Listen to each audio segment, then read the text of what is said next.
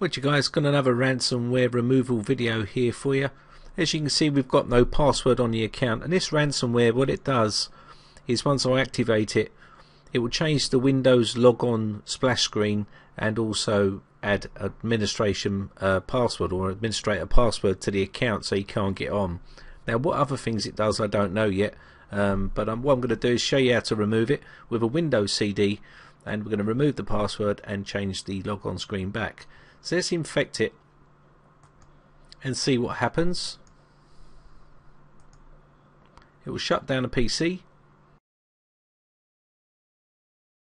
Now once I start logging onto the system, you'll see there'll be a password added to the account now, which I don't know what it is, and the logon background has been changed. Now I don't know what other stuff this does to the system. I'll have to investigate a little bit more, but as you can see, we can't get onto the system, and it's the same in safe mode with networking, and also safe mode with command prompt. You can't get onto any of these.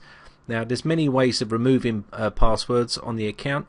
I'm going to show you a quick way of doing it. We're using a Windows CD. So let's reboot the system into our Windows CD. Okay, we need to push any key here. I'm just going to let this load up. Now you can choose whatever way you want to remove your password. This is just one of the ways. I've done loads of videos on how to remove passwords. So what we want to do here is click on next, and then we want to click on repair your computer.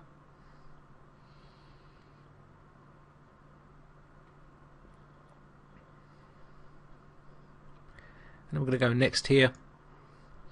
Okay, so once we're here, I want to click on command prompt, and once we're there, I want to try and find our C root directory.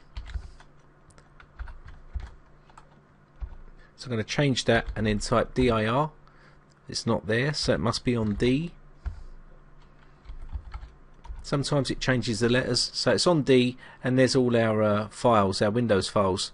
So let's clear the screen. Okay, so what we're going to do here is copy the sticky keys executable and put that into our C root directory, so we can actually execute the command prompt by clicking the shift key. So let's get started. So we're going to put copy D:, and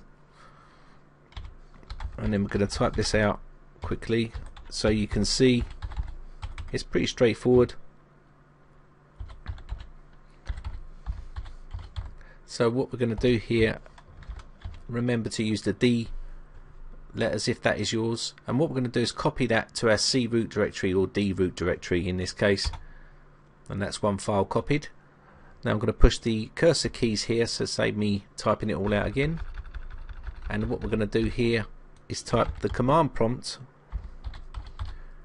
copy that executable over,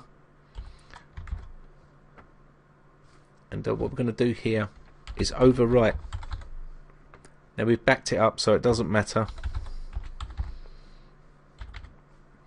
and what we need to do here is overwrite the actual sticky keys with the command prompt, and it will say, do you want to overwrite it? I'm going to say Y for yes, and then we're going to exit this and then get back to the logon screen.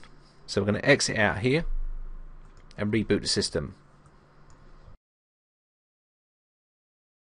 We'll just let Windows boot back up to the logon screen.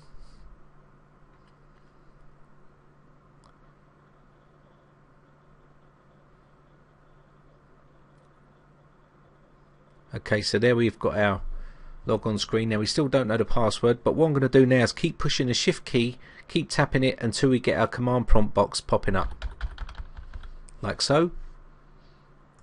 And now we've got this popped up, we can now change our password on our account. So we need to do net space user, and then the account, which is, mine's called test, yours will be your name or whatever your account name is, and then we can change our actual password. Now I'm going to call my password Brytech. Okay, that's now done. So once I close this off, I can now type Brytech in here because our password's changed, and we should be able to log on the system. Okay, that's good. So the next thing we need to do is change the logon screen back, and we also need to copy our file across back into the system32 folder. And you can see I made a backup of it here, and now we're going to copy this back into our Windows system32 folder. Now you can't just cut and paste it, it won't work, but I'll show you what it looks like. So there you can see now, there's the file, and you can see it's a command prompt.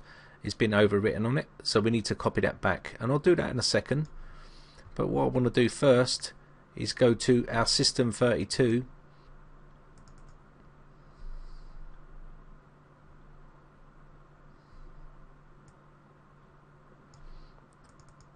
and once we're in there, we're going to pull this down and get to our folder where we want to be.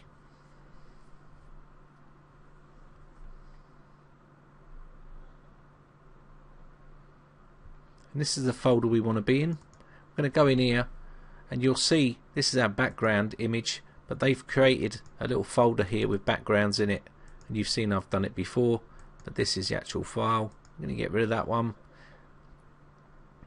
Now if this won't be in there on yours, so what you'd need to do is copy this file and put it into that folder, or you can delete the info file, but I would leave it there.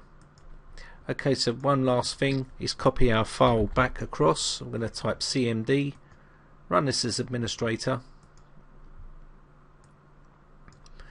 and then what we need to do here is copy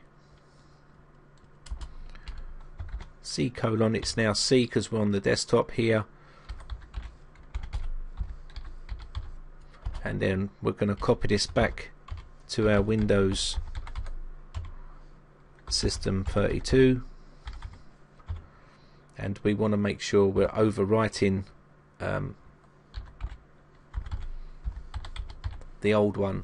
So this has been changed, so we're going to put the new one back over there. It will say, do you want to overwrite? I'm going to say Y for yes, and the jobs are good. Now I would advise you to run some scanning software, i.e. Hitman Pro, and you can run Malwarebytes, and I'd run some sort of something like Gmail just to make sure you've got no rootkits, and TDSS Killer. They'll be good ones to run. I'd run all these just to make sure the system's all clean. And this is the culprit here, and we're going to get rid of that right now. Anyway, I hope this helps you out. My name is Brian from briteccomputers.co.uk, and if you enjoyed this video, please remember guys, hit that subscribe button and rate and favourite all my videos if you enjoy them, and I'll be making more useful videos again in the future. So thanks again guys, bye for now.